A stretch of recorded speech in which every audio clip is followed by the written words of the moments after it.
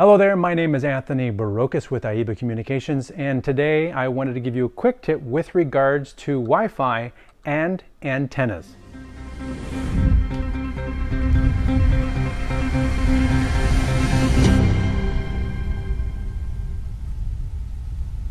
Now, there are a lot of different solutions for Wi-Fi out there, whether it be a Google Hub, which is what I'm using right now for the wireless portion of this, or whether it be a Netgear wireless router or anything like that, or even this tiny little 2.4 gig router.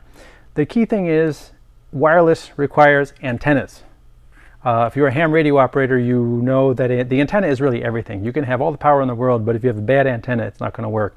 You can have a very small radio, but if you have a good antenna, you make the most of the signal.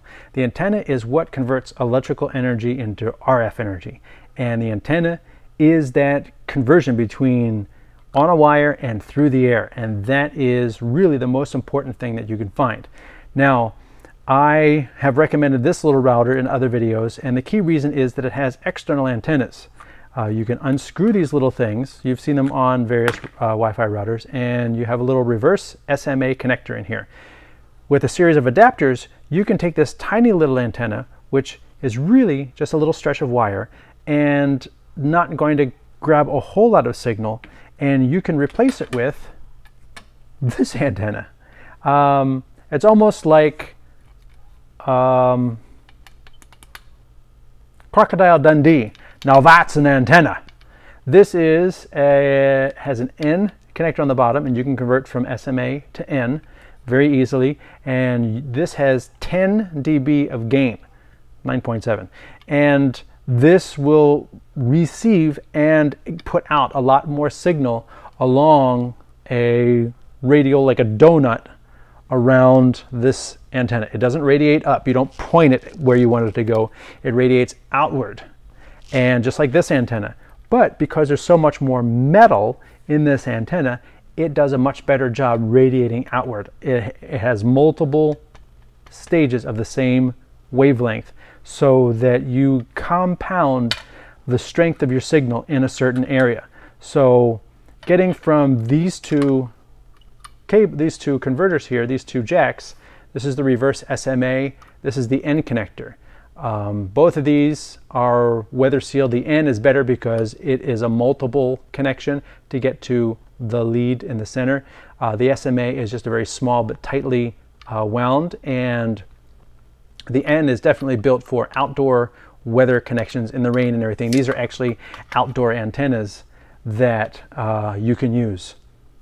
The advantage to using a big antenna is that your signal will be louder than competing signals, because you can only turn down the loudness or the strength of your transmitter. These are limited by law to about 1/2 of 1 watt.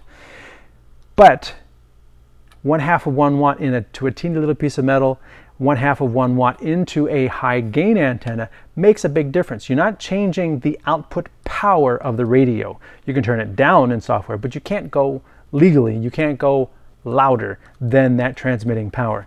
But you can focus the energy more directly in a horizontal plane, which is what this does. So if all of your devices are along one horizontal area, this will do a great job maximizing your signal. Whereas this, it kind of radiates kind of more in all directions. This is really focused along a horizontal plane.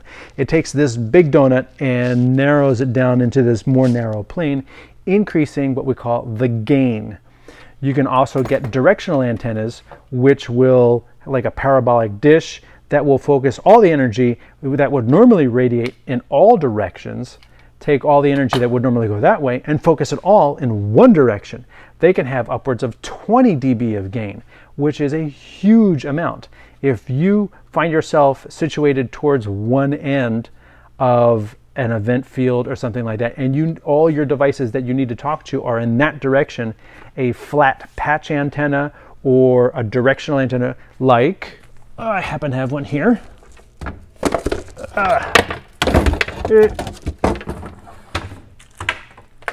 Like this, can take your, well, this is a 2.4 gig. but you can find versions of this that are 2.4 and 5. And what they do is they send all of your signal in a certain direction. And that makes a big difference, because if there's nothing behind you, there's no reason to send that signal from a vertical behind you.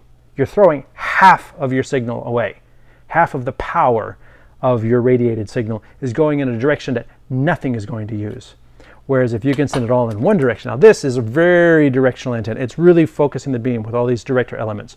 You could in essence take it off here and just have these elements here, and it would probably do very well to take all of your signal and more concentrated in a certain direction in front of you. With that, my name is Anthony Barogas with IEBA Communications with a quick look at what antennas can do with regards to improving your Wi-Fi capability.